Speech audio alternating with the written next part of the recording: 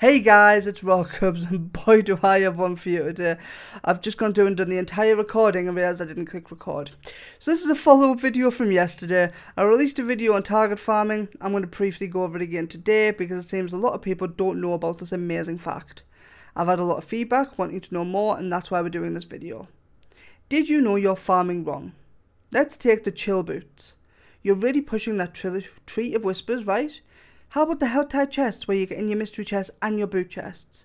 You're pushing the nightmare dungeons, going as high as you can. Would you be surprised if I tell you that all those things are wrong?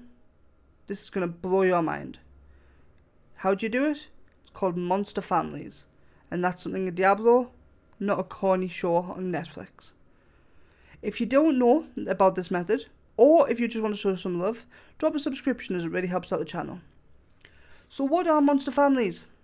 Well, monster families are the type of monsters in the game. Bandits, beasts, cannibals, cultists, and so on. Well, all those monster types actually have an increased drop chance of a certain item.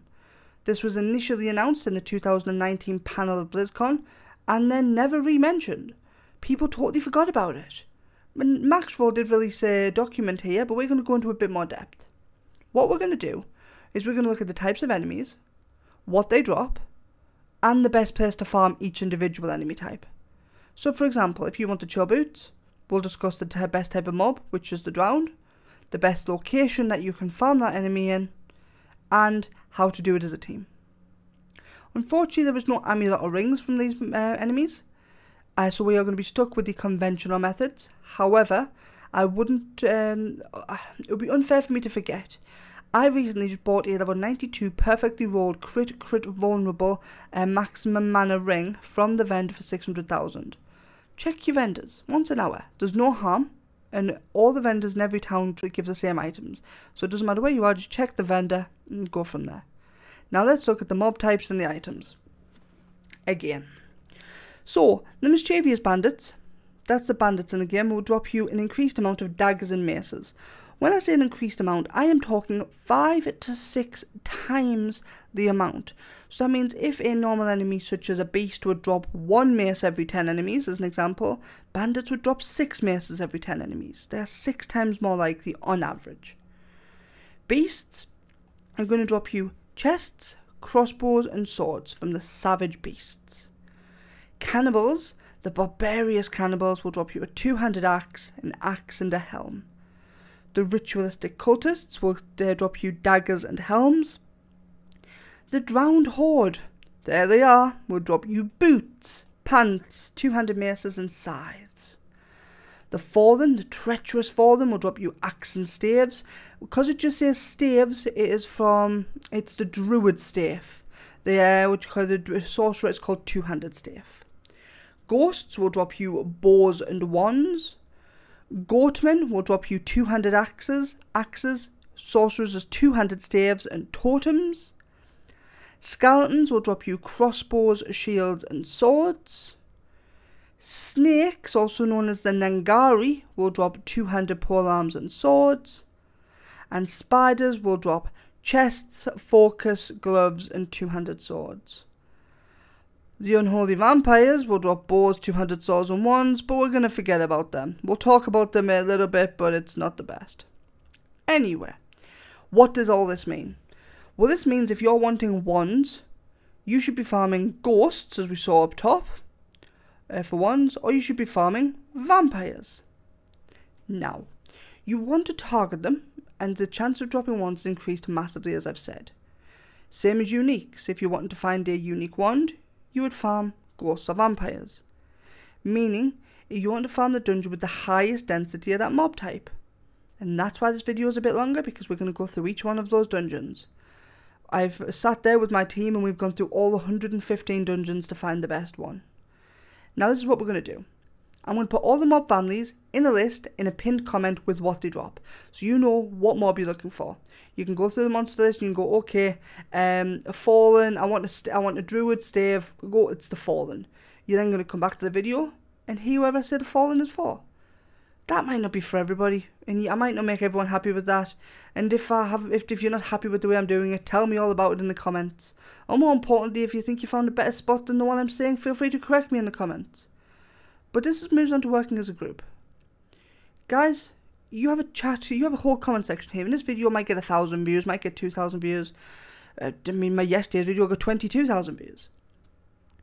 That means you've got 22,000 more people in the chat where you can group up with them and farm boots. So if all you want to chill boots, get a group of 4 years, and then it'll just make farming that much quicker. Work together, guys. Now, the best place to farm for the bandits are going to be on this interactive map in a place called Ulder's Cave. Yeah, we're starting off nice and easy. One I'm sure you're all more than familiar with. It's located in Kyrgyzstan, just to the southwest.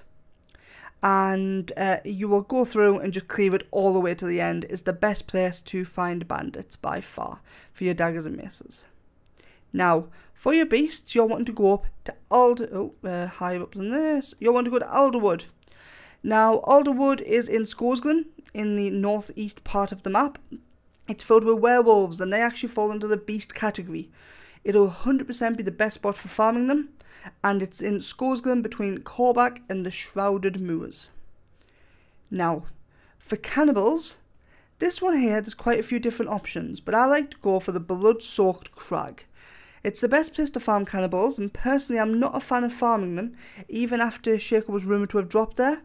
It's located in the dried steppes just east of the Fields of Hatred PvP zone.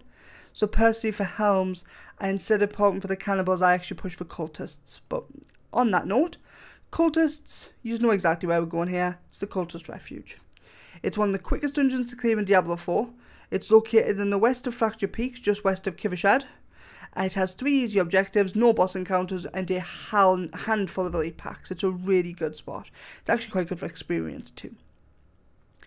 Now, the Drowned are in a place you know all too well.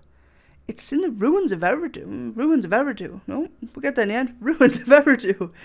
Post-nerf, this is still the location I would recommend for people to farm the Drowned in. Like the Beasts, which are a bit more of a red mob type, so are the Drowned. But even after nerf, Eridu provides enough coverage to make it worthwhile. Just this time, guys. Maybe clear the whole thing? Anyway, it's found in Hawazar, and as you already know, it's just west of Vieras. Now, the Fallen are a baseline in this game.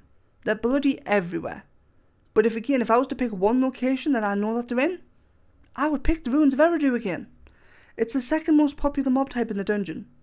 And we know where it is, we know it's easy to do, and personally that's where I would go. Now, for the ghosts, they are in the walls, the floors, they can one hit you off the map. Oh, wait, that wasn't the point. They're located quite densely inside of a place called Earthen Wound.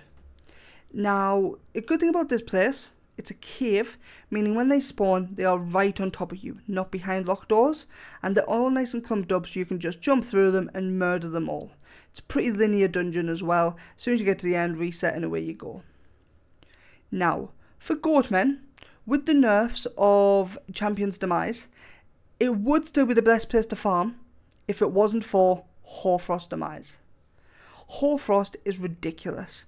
You can find it in Fractured Peaks, just north of Bear Tribe Refuge. As you can see on the map, it's a great little farming spot and is one of my favourite experience farming spots as well, for those who don't know. Now, skeletons are a bit of a problem. They're like Fallen. They are more of a secondary enemy, not a frontline in any dungeon really. They are in Hoarfrost Demise, and they're pretty dense in there. Personally, I actually preferred inside of Black Asylum. Now, they're in here with some ghosts, and it's not the nicest of dungeons, but it is the only mob that you can target farm for shields, so good luck to the necromancers.